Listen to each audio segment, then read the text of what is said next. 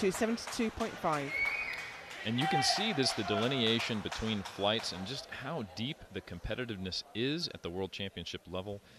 Opening up in the previous flight, we had a 205, very respectable squat, but the contrast here is opening at a 600-pound, 272-kilo squat for the lowest squat in the division. So we're going to see some big squats, folks.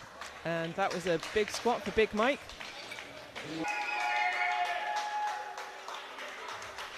We have had a very supportive audience here all week. Teams turning out, world champions turning out to cheer their teammates. Last night we had to bring extra seating out, and it was still standing room only.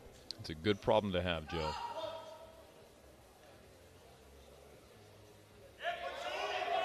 It's a very fast squat. That's the way you want your openers to look. Get on the board.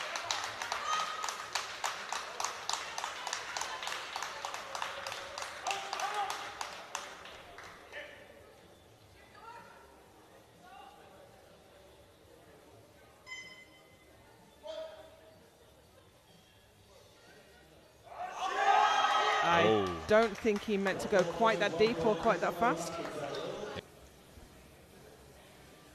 And that was an exciting competition last night, not only with the 76s, but the always contentious 93s. Wow, that was fast. That was fast. Fully anticipate a large double-digit jump. 85, so he's gone up 10. It's a sizable jump, but if I recall correctly, his opener did move well.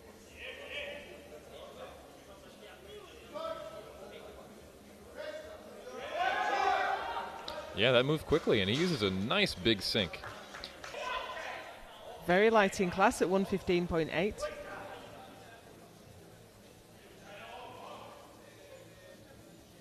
And it is incredible to think just how competitive powerlifting has become, considering that these are not A-group lifters, and they're moving bench presses that are absolutely elite level.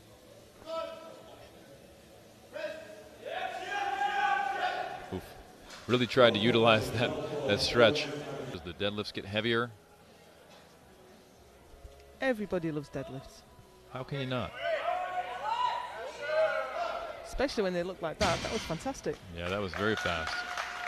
He's going to attempt 325. A 22-kilo jump.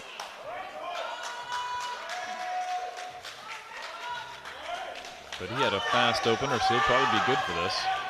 Wow, make short work of it.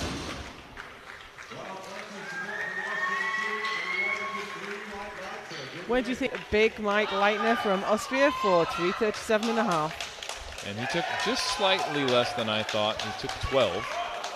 Now he's missed his third attempts on squat and bench. Oh, but I think he's good on deadlift. Yeah. And he's happy. 3 white lights. Fist bumps his coach, smiles at the crowd. He seems pretty happy with that.